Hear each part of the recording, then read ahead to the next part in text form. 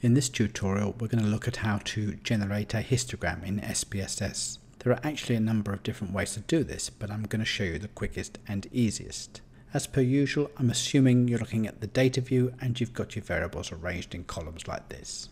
Okay, click on Graphs, Legacy Dialogues, Histogram. You can see on the left here we've got our variables. We're interested in the time elapsed before sleep variable, and we've got to get it across here into this variable box.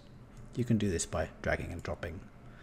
I suggest that you also select the Display Normal Curve option and then press OK. Right, as you can see, SPSS has generated a histogram. From the shape of the curve, it seems like our sleep variable is normally distributed. You'll notice that SPSS also provides information about mean, standard deviation and sample size.